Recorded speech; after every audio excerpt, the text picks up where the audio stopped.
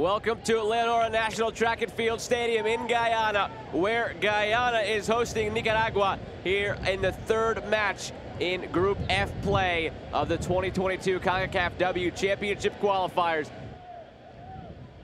Here we go, from the right to the left in the blue, Nicaragua, and from the left to the right in the yellow, Guyana.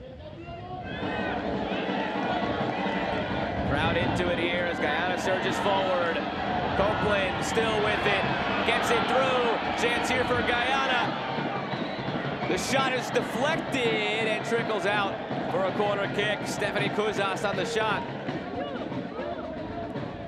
Corner curled into a dangerous spot. It was slapped away by Alberto. Give her a breather.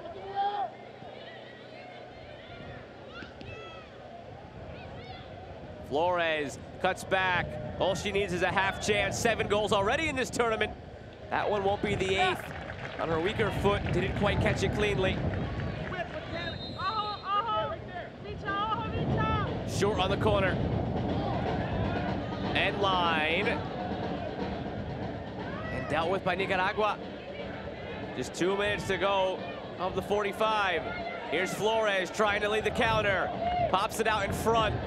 Turning on the speed, still Flores. On the left foot, Yesenia Flores. The closest Nicaragua has come. Game number 16, Stefari Kuzas. 1 sub to report on the Guyana side.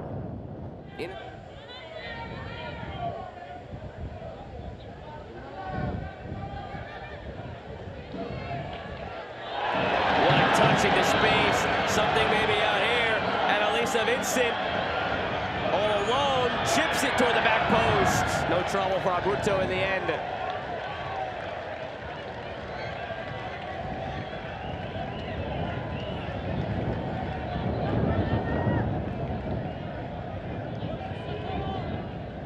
The right idea, didn't have much help or the angle, try and float to the back post. Pivots, puts it in. Leaving the game, number 16, Lilian Rivera. Some space here for Vincent. 1v1, and the goalkeeper behind. Has to slow down the run, though. Well defended. And taken away. Mexico would have 9 points, Guyana 7. So this Guyana side would need to win to have a chance to go through to July's final 8.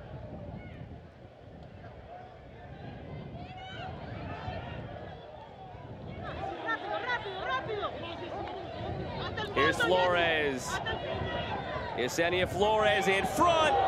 Last chance, maybe. A dangerous ball. Is there one more attack? There is not. Final whistle in Guyana. It ends as a scoreless draw. That puts Nicaragua on the brink of elimination.